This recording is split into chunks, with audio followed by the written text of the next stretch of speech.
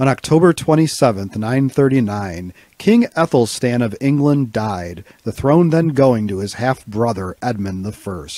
In 2022, King Charles III ascended the throne of the United Kingdom, the first royal succession in Britain since Queen Elizabeth II became monarch in 1952. Long before either of these esteemed individuals, Æthelstan was the first English monarch to become king of all of England, although various subsections of England had had kings for centuries. Prior to attaining the title King of the English in 927, Æthelstan had become King of the Anglo-Saxons from either 924 or 925 until gaining his consolidated kingdom of all of England in 927. Prior to 927, England had primarily consisted of four major kingdoms, namely Wessex, Mercia, Northumbria, and East Anglia.